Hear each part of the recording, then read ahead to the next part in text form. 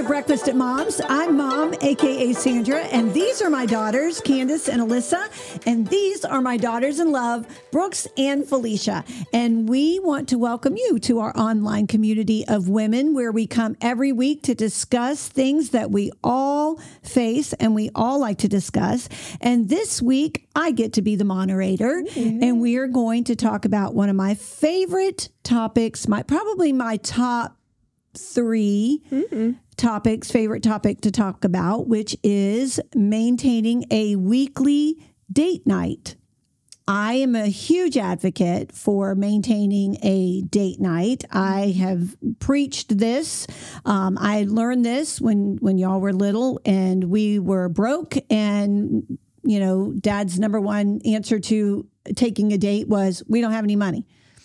And so I had to figure out, what does that look like? How do we do this? And how do we maintain that date night? Because date night is so important for your growth of your relationship. If you're not spending that one-on-one time together, especially if you have children, if you're not getting that one-on-one time together, then your relationship will suffer. You are going to have to make sure that you maintain that weekly date night. So we'll start with that question then.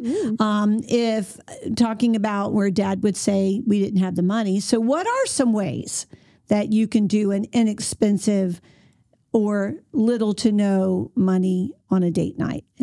Anybody have any ideas? I definitely like that because I always date night on a budget. But I always think something very simple. You could pack dinner at home and then bring it to the beach because it only takes a little drive, and then set a little picnic out. And I love those kind of dates, and just watch the sunset, relax, talk, rekindle your love. And then another one, I was thinking just out of the box, looking around for people who have kids, because having a teenager, so she's almost to an adulthood. I'm free.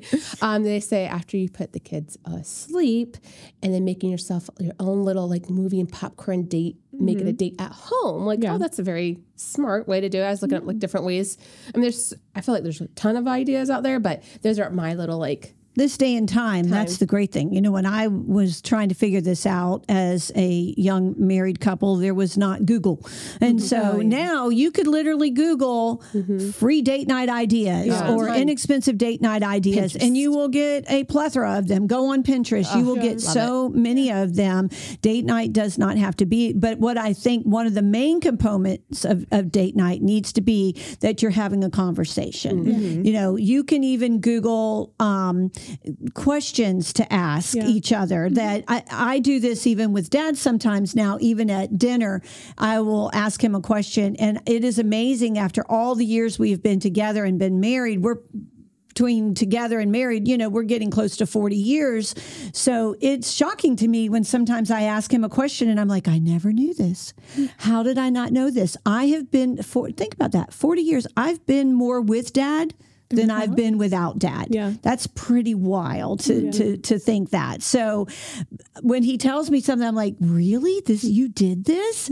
And so that's pretty exciting to me when I get to find that. But there's even little card games you can get on Amazon where you ask these questions. But if we're staying free, Google and those things, ask each other those questions. But spending time communicating, I'm never a big advocate for movie night on movies, but I know Flea loves to go to the movies. That's her whole love, and she loves the experience. So here's my suggestion on that. Because there's no communication at the movie, do something before the movie or do something after the movie where you are communicating, where you are having a conversation, because it's through the communication is where that true intimacy starts to grow. It's when you're not communicating about goals that you might have together, dreams that you might have. We used to drive around and look at houses of where we hope to live in one day. And so then we could dream, we called it dream building. We could dream build together. We could think about those things that we want to do. There's so many things that you can do, but communication is the whole reason for that date night every week, so that you can put away the phone, put away, the kids aren't there, but you can have that time to just build with each other. And this is not just for if you have kids at home. I sadly have counseled with people who've been married 25 years going into divorce. And that was so shocking to me the first time I had a couple come to talk to me. And I was like, well, you've been married 25 years. You've gone through the hard stuff. You've figured this out. What are you doing? But what happens is that lack of communication together, that lack of coming together and dreaming together and having goals together and enjoying things together. That is what happens in that. I think it's the intentionality is like what you're really hitting at. Even if you say you do have kids at home, especially if you're like me and you have young kids where you can't necessarily be like, okay, you're cool, we'll come back, whatever. For Dale and I, if we don't have a babysitter, like if that's something that just didn't happen that week, on Fridays, it's still date night. So we put them to bed early. I'm intentional to know either we're skipping nap in the afternoon or we're doing it early enough in the day that they can go to bed a little bit earlier than probably they normally would. And we'll do something either cheap, like he'll pick up Chinese or pizza, or we'll be like, hey, we're going to cook. And then he's in there with me together. It's not me cooking and he's off in the living room doing whatever. We're sitting there together, having that conversation. Yeah. And that's our date for that week is like having that moment. It's kind of like when you were dating and they were like, hey, I want to cook you dinner. Like, come over. Yeah, you guys, you live together and it's your spouse, but like still cook each other dinner. Like have that moment like you would when you were dating each other. Yeah, absolutely. I was thinking back some of my favorite dates that Brandon and I have been on. We did, went through a season where we loved to play cards. And so we would go to the coffee shop and we'd share a cup of coffee, and we'd play cards for hours and hours. And like we'd talk. And then he loves cars and certain types of cars. And at one point he had one of his favorite cars we had purchased, and we would just get in and drive. And he was loving it because he was driving his car. And I was loving it because we were communicating and talking and just driving. And then I remember when when I was pregnant, we live here in St. Augustine, so the town. We would just walk the downtown. We have a great area, and there's so many things that people watch and see and go in and out of shops. You're not buying anything. You're just walking, But it was just time alone together, to have that intentionality, like you said. And then I want you guys to talk about this because you all do this, and I'm so proud of you, is, what do you do? Because babysitting is expensive. I hear you guys talk about what it costs, and I'm thinking, oh my goodness. Yeah, you were not making that much when you were doing it. No, I'm going to need to get a check and, the reimbursement for what I didn't get. So I love, because y'all have heard me preach date night to you since forever. So I'm so proud of how y'all implemented this. So I'm going to let whoever wants to explain what y'all do to help try to combat some of that expense. I think you came up with it, right? You kind of had the conversation. Yeah, I don't know. I guess literally the Lord, like I know that's a cliche, but I remember vaguely I might have been like in the shower putting my makeup on, like just thinking about the fact that all of us needed dates. I was a very new mom and missing that time with Dale. Maddie was so young. She was little. Yeah. And then obviously y'all aren't leaving King at the house. He's still little. So it was just kind of this moment of like, do we just kind of trade off? You were in the original text, I remember, because I was like, there's 4 of us. There's 4 weeks in a month. And then I was like, Candace, I know you guys are like out of this, but if you and Colby want to watch the kids. You're coming back to that, like, I'm So basically what we do is each week we trade off. Someone has all of the kids. So all of the little babies are at their house, or now kind of at my house because I have the 2 young kids. But yeah, the rest of us get to have a date night. So that means for us, 1 week out of the month, we have all the kids, but all the other weeks out of the month, we get a night that we're not paying for a babysitter and we get to go out. And it's so nice because we've just kind of established, like, if your kid is with us, they're taken care of. So we're not like worried about dinners or packing, whatever, like whoever's house they're at, they get pizza. It's their favorite. It is because they're with all the cousins together. Yeah. Yes. So what's great about that is now we don't have like our kids whining about the fact of we're leaving and they don't want us to go, because in their mind they're like, oh, I'm going over to Aunt Flea's house and we're going to have pizza. Like My favorite part about all of this is that Bella, Maddie, like Kingston, Mommy and Daddy's going on date tonight. And I'm like, we're instilling this You're principle teaching that now. is like drilled. And I love getting the family text of, Maddie playing with the little robot she was playing with, and the things that the kids are doing. I love looking at those too. It's a lot of fun to be able to see that. Yeah. But I'm proud of y'all. But maybe you don't have a community of family like this that you can do that. So I would encourage you to find other moms that are in your situation and be like, hey, I really would love to do this, even if it's just one other mom. And you're like, okay, at least I'm going to go once this month, at least. Start somewhere. Don't feel like, oh, I can't do this every week, but do some of these other things we talked about when you put the kids to bed and do those things. But at least try to get at least one more mom where y'all can trade off so that you can go and be able to go out and leave the home. Even splitting the cost. Like this month, poor Brooks. Baseball starts. King is busy every Friday. So they're busy every Friday. So something that Flea and we text each other and we were like, listen, like I still need a date night. So we got to make this happen. So for us, we're like, okay, we'll trade off. And then we decided that we'll find a sitter and split that cost for us on the third week. That way, that's a good idea. We have, a little bit more. It's a little less costly than each of us having our own sitter. So yeah, that's another option that you can do as well. Yeah. And I even think about, say someone doesn't have maybe the ability to find a sitter, or maybe they don't really know of anyone, or they don't have a community like that.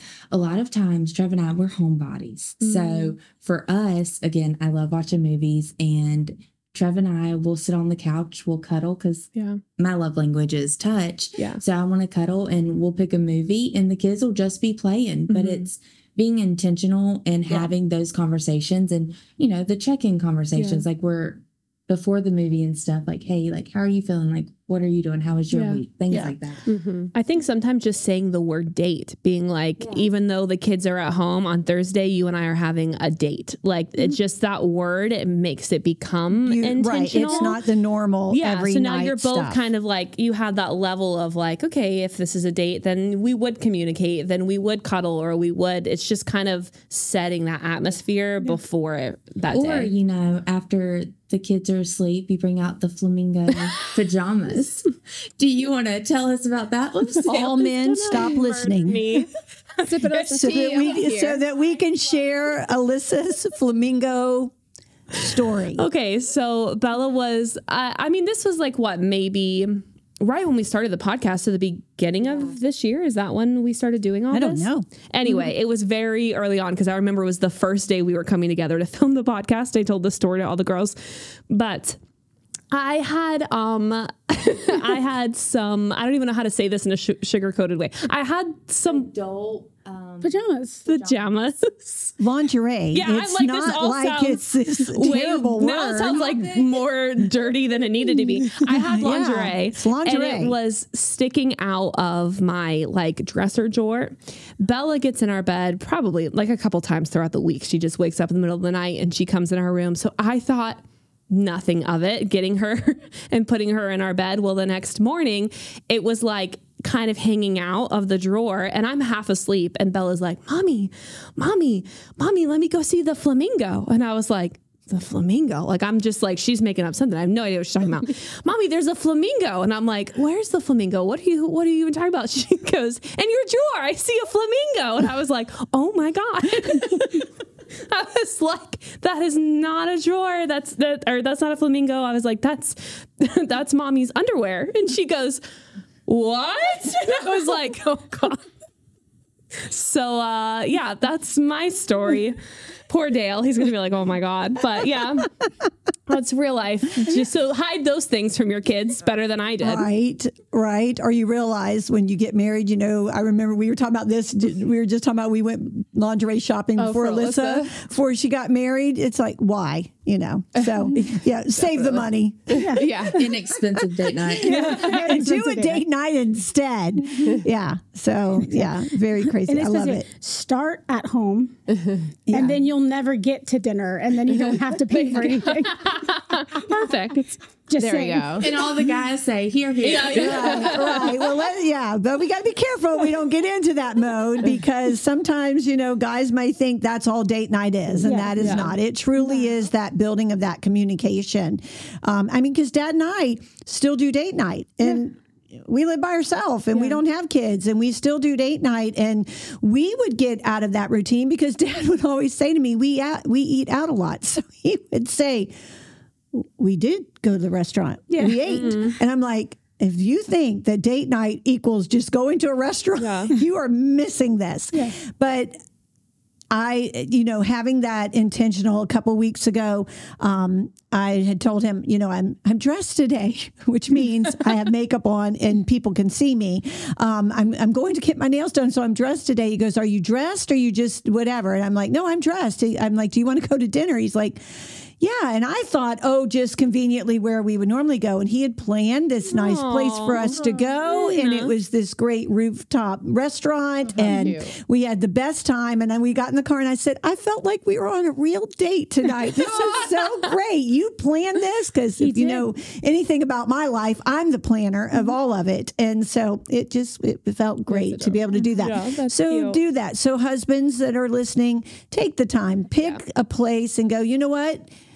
We're going to go here tonight, or we're going to do this tonight, or it doesn't have to be a restaurant. We're going to do this tonight. Make it intentional. Like that was, I think we've talked about it before, but like with our schedule and how crazy we are, like we sat down at the beginning of the year and went through the whole year, and we can't do date night every week, right now with our schedules and everything, but we picked out one day a month, and it's not always a Friday. It's somewhere on the schedule, but it's already there. That is what that is. There's no ifs, ands, or buts. Nothing's going to change it. Nothing's going to get scheduled on. Because you're in the same way as Dad and I. Y'all eat out a lot too. Yes. So when Brandon's home, so it's easy to think, oh, well, we're already doing that. But you're not really on a date. You're not spending that time. You're just eating dinner. Right. Yeah. And so that's what I was trying to explain to Dad. No, just because we went to a restaurant doesn't mean we were on a date. There's something like, I don't know about you guys, but for me, if I know I'm going on a date, it's like the getting ready. It is. It's like you put on the soundtrack. Like I put on a certain amount of mood music. It is like the self-care of like, I could put on makeup like every day or do whatever,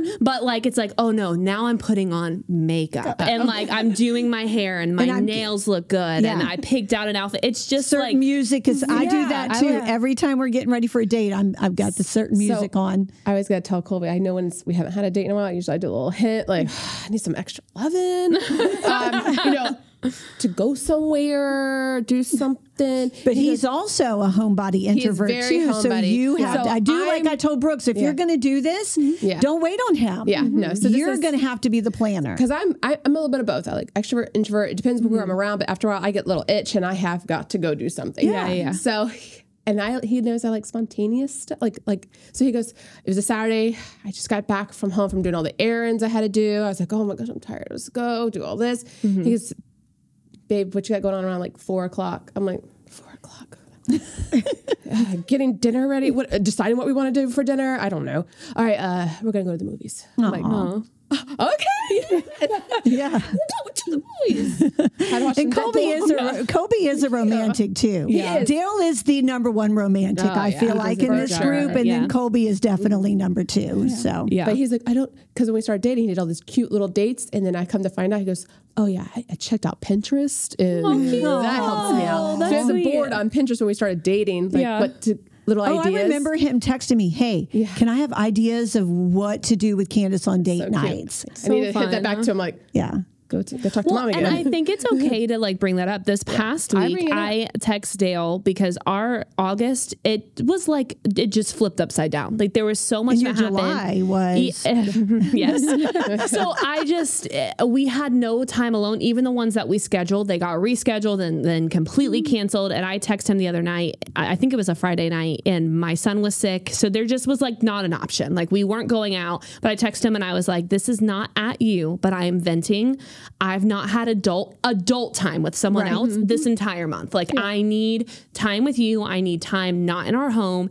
And so the next day, even though we had the kids, we dragged all of them to Jacksonville just so we could walk around and shop and just like get me out. And then I text Flea the next Monday and I was like, we have to establish a date for this week because I need that. Like I'm kind of like getting in my head. So it's okay to not only tell your spouse, but be like, I will figure out what I need to do. Like who do I need to text to have my kids? Like we need to have this moment. Sometimes you have to be the person to be the planner. Yeah. You know, it's when my husband plans something, it's extra special for me because he's not the planner.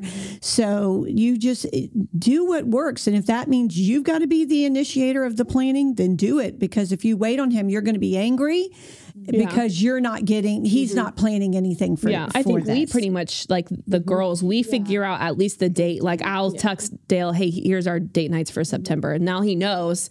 Now I make him kind of think through what we're going to do. But I have he likes that. He's like me. He does. He likes to plan. I have to brag on Trev. Trev's not really like a planner or anything. Like Trevor doesn't want to leave the house unless he's going to Publix or the gym. Literally. True. But he went to like a pastor meeting and they went to this like little French like restaurant downtown. Oh, nice. He comes home from it and he goes, all right, pick a day next week and I'm going to take you out for a day date. Oh, nice. I love crepes, like love them. Like, I know you would like this place. So just so funny. You can't be friends with Alyssa. Yeah. I used to want to take Alyssa to this little French place. I don't and like they had crepes all the time. so and good. she's like, I hate crepes. And here's the thing. I've had them like authentically in when you were on your Paris. honeymoon, And yeah. I don't like them, guys. I don't know why. I'm sorry. I know. That's what I think. I don't know what it is. My favorite ones were at Disney when we were there, though. yes. Those were my favorite. Oh my That gosh. was that was a so great much- trip we did. I love that. I do think it's important because we get busy in life. Kids come in, like it's easy to just kind of like push that off aside because you're just going through the motions and going in there. But I think there's an importance to it because like you said, like little by little, like it can separate you all. Before you even know, and it doesn't mean just with kids. Like there are times that I have to say to Dad, hello. We get in such the habit routine of of going stagnant out routines. with our You go, friends that we yeah. are like, hey, let's go here, let's do this, let's go. And then I realized, just want you to. when's the last time that him and I just did? And I said, listen, we've done trips with friends and trips with family. And the last trip we went on, it was just him and I. And I was like, this was the best trip ever. But it was just because it was our attention was on each other and not trying to spread our attention around everything. Those are all great. But finding that intentionality because benefits of, you have to, it is going to strengthen your marriage. It is not going to in any way, shape, or form break down anything. It is going to strengthen Very it. true. Yeah. There's no way that you can spend intentional time together weekly, whether you leave the house or not, but making that intentional time together, so I'll have to say to Dad, come, let's go sit outside or let's go get in the pool and just float around and just talk to each other. And for somebody who hasn't done date night, because we've all kind of been instilled in it, but for somebody watching that like maybe hasn't, and they're like, okay, I'm going to start this. Yeah. Mm-hmm. They have a babysitter. They've planned the day. They get to dinner. What do you do to make it less awkward? Well, that's what I said. Whether you Google those questions or you go on Amazon, there's all kinds of these little boxes, cards that you could ask different questions. And pull out those And just try and not pull to out talk those about the questions. kids and it doesn't have to be answer 50 million questions. It could be like, just Google a couple questions and then you don't even have to tell him you're doing this. You just be prepared with what you're going to ask. And then you just be like, hey, ask whatever that question is. Because that's when I grew to find out things about Dad that we've been together almost 40 years. And I'm like, what? When was this? And so it's fun to get to know them more on that. And people, when you ask people questions, they feel like you care. And so then hopefully your spouse or your boyfriend or girlfriend will then start to learn like, hey, I want to ask them certain questions. But that's the way to do that, because you and Brandon, y'all could sit in silence forever. So that's just how they are. And so I'll never forget when we're going to hurry.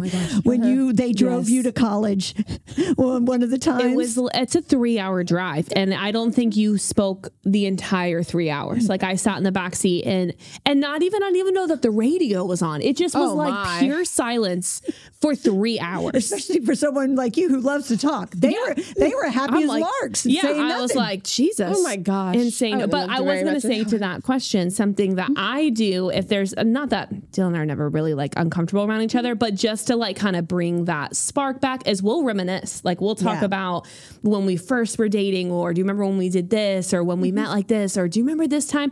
Because we've had these like years together. So for someone that maybe once you got married, that kind of idea of date fell away, starting with like that kind of stuff to ease you back into like, oh yeah, we did like have a lot of fun. And just start talking about, when you were younger, before you were married, or when you started a relationship, you were dreaming about all this stuff that you wanted to do. So dream build about the next stage of your life and what you want that to be. I know for Dad and I, we really had to rein it in, because he always was going to talk about work and I was always going to talk about the kids.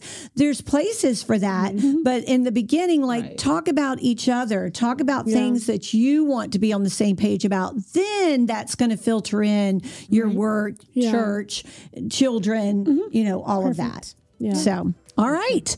Okay. Well, if you have any questions that you would like to ask about it, or you have ideas, because, we're not the know-all be-all. So if you have any ideas for date night, put it in the comments below. If there's anything you want us to talk about, go to our website, send us a message, go over to Instagram, interact with us there. And until next time, go on a date. All right. We'll see you next time.